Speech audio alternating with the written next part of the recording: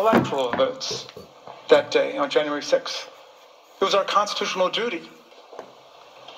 And I invited them instead to come with me to witness this historic event, the peaceful transfer of power in America. And they said they heard that President Trump was calling on his followers to come to Washington to protest, and they asked me directly, would it be safe?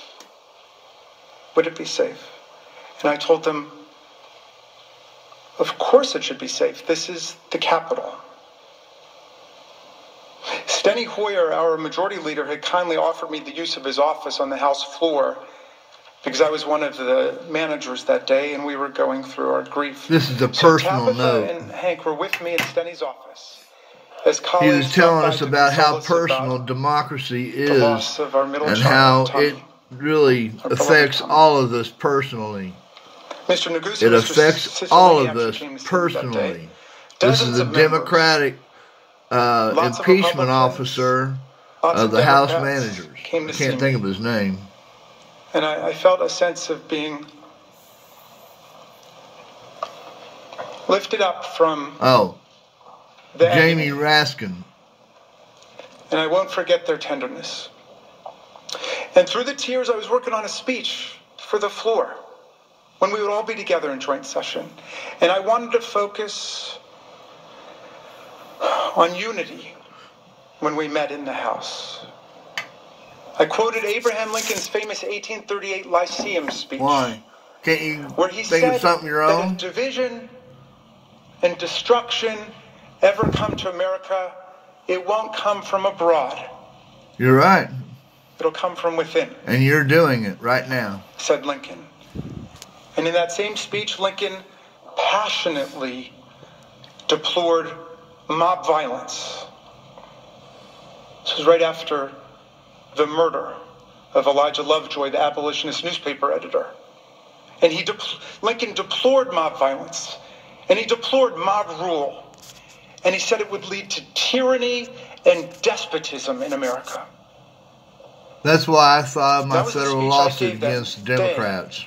After the House very graciously and warmly welcomed me back.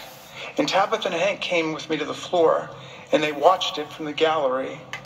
And when it was over, they went back to that office, Steny's office, off of the House floor. They didn't know that the House had been breached yet, and that an insurrection, a riot, or a coup, law enforcement was taking over. And by the time U.S. military had found out there was a coup attempt by the Democrats. Get out there to be with them in that office.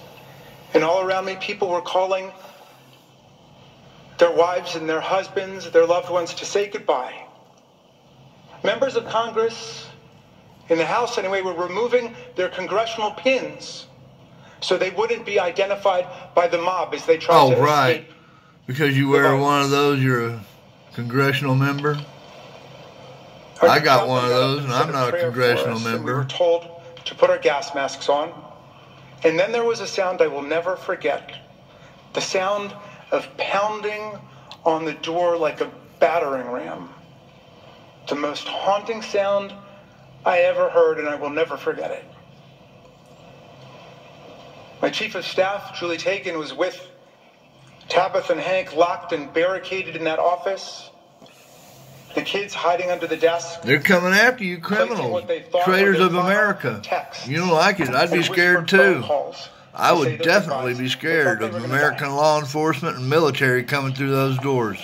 My son-in-law. I believe you're lucky you're alive today. And when they were finally if they wanted you dead, I think you would have been dead, sir. By Capitol officers. You had no control of that Capitol.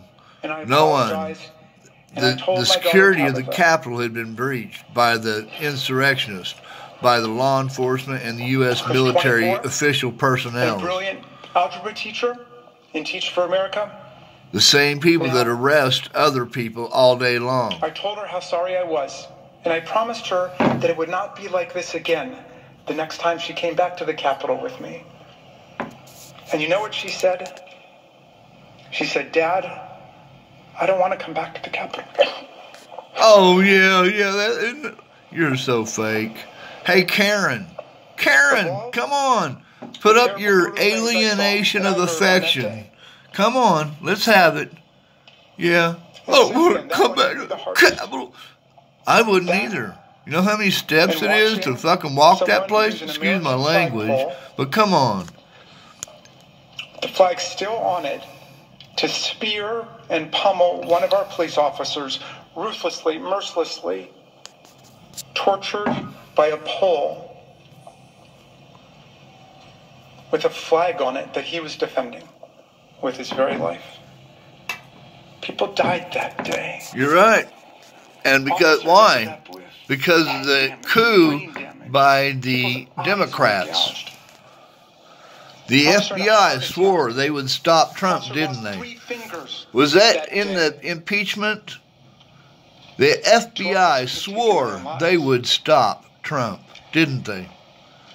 So American law enforcement and U.S. military officials, when the Capitol was under attack, they were coming to take back our capital from the coup by the Democrats. In our institutions, because they refused to accept the will of the people under the Constitution of the United States. You're not the people.